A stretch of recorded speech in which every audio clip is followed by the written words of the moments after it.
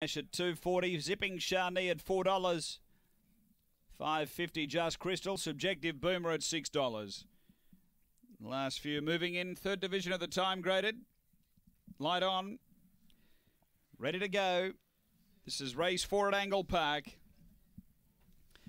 They're racing. And speed initially, Gallows Beauty headed off though, coming over Subjective Boomer, gets 2 in front early, Destiny Lima to second, 3 away Zipping Charney, 2.5 Victor Nash, Gallows Beauty shuffled right back now with Just Crystal, and Dina Palms out the back, coming to the turn, Subjective Boomer by a couple on Destiny Lima, 4 away Victor Nash, clear Subjective Boomer from Destiny Lima and Subjective Boomer, 3/4, second Destiny Lima, behind those third is Victor Nash, and then Zipping Charney, Just Crystal, then Gallows Beauty, and Dina Palms was winding up back at the tail end there. 22 and 92 the run.